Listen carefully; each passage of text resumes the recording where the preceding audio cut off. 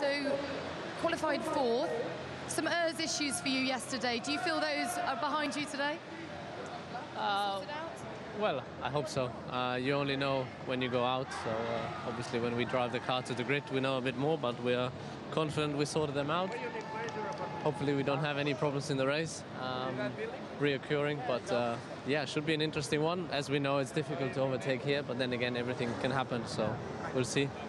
So there is the sense that the Red Bulls underperformed somewhat yesterday. Do you feel, therefore, that you have got the pace, you're certainly happy with the balance of the car? Can you take it to the Mercs today?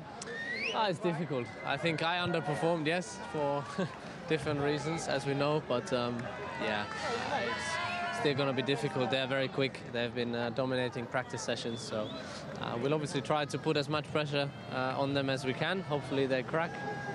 At the moment, I think they have some problems internally, so maybe that helps us, but we'll have to wait and see.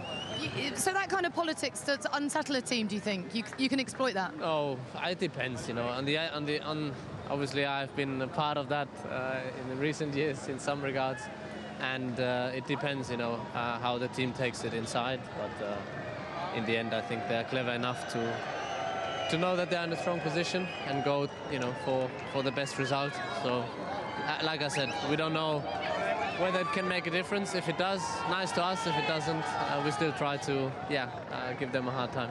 You've won here, 2011. Tell us that feeling in front of this amazing crowd, this amazing atmosphere.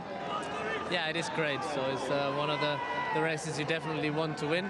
Obviously, now 2011 sounds like it's been a while. We'll see. Obviously, every year there's a chance, no matter where you start.